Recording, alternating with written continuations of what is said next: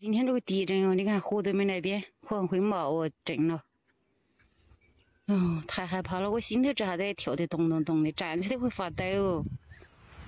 On the morning of April 6, 10:29 a.m. local time, a significant seismic event struck Ludian County, situated within Zhaotong City, Yunnan Province, China. The earthquake registered a magnitude of 4.9, with its epicenter located near Huodehong Town, Ludian County. The seismic event occurred at a focal depth of approximately 10 kilometers beneath the Earth's surface. Reports swiftly emerged from various locales across the region, indicating that the tremors were distinctly felt in numerous areas.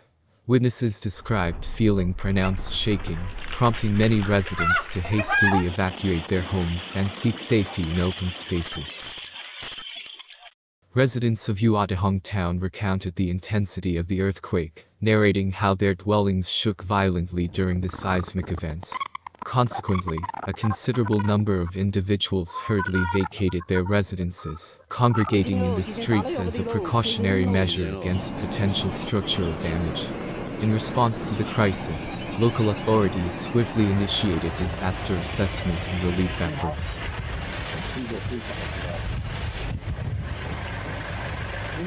The Ludian Fire Brigade promptly mobilized a team comprising 16 personnel and 4 vehicles to the affected area to commence rescue operations. Preliminary assessments conducted by the Huodehong Town government of Ludian County revealed some initial impacts of the earthquake. Specifically, 2 vacant barns were reported to have collapsed, while a limited number of stones were observed to have dislodged onto roadways. Fortunately, no casualties were reported at the time of the initial assessment.